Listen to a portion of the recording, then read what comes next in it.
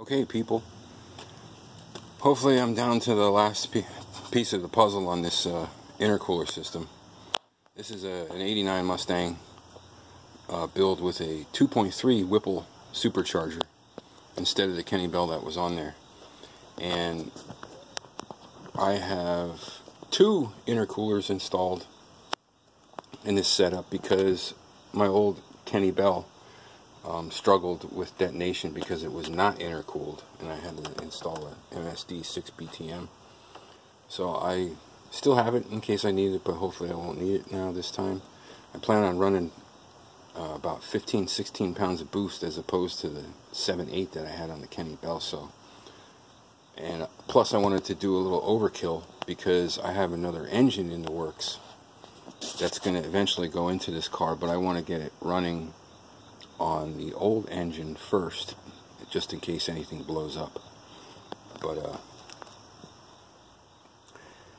that's it. And the last piece of the puzzle, okay, because I was having so much trouble. I mean, this whole install, I think the intercooling system was the hardest part to figure out because I've never done one before, and it's tricky getting the air out, getting the flow, heat soak. This was the first one, you know. Now keep in mind I got two intercoolers, not just one. I went with what I thought was a big single intercooler to do the job, but it turns out I was getting heat soak, and it's probably due to the fact that there might have been a total of about 1.5 gallons of water in the system, and I ended up having to run the setup in the two intercoolers in series rather than parallel. Because, you know, I mean, what's the point of running in parallel when you only got a single flow through the heat exchanger? So I had to upgrade, and I went overkill because, you know, like I said, there's going to be another engine going in this car anyway. And so I went with the dual heat exchangers this time. One heat exchanger for each intercooler. Plus, not only is it bigger, they look like they got an extra core in there, a little bit wider too.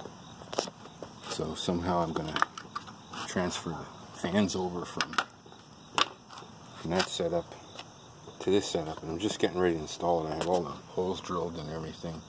A bracket going along the back to mount to the radiator support. They mount to that bracket setup, and then it goes in here, and I'm also increasing the capacity of the water, the coolant, from, like I said, 1.5 gallons maybe to up to it's going to be probably about a little over 7 gallons total now. There's a 5-gallon reservoir in the trunk, and it runs up here, and with all the lines and everything and the two heat exchangers, it's going to easily be over 7 gallons now. And last video I explained the BMW water pump, the variable speed water pump that pumps up to 33 gallons per minute, which is overkill. But I can control that with a little box I have to control the frequency, the signal frequency at 99 hertz. And I'm probably running a duty cycle at about 40%, but we'll see. That's adjustable.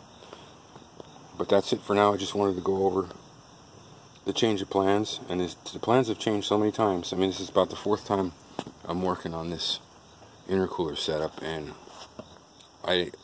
nothing before had anything to do with extra capacity in the trunk and a huge pump and dual heat exchangers. So if this doesn't solve the problem, then nothing will. So just to get you up to date, and hopefully this will be done over the weekend, and maybe we'll be out driving it.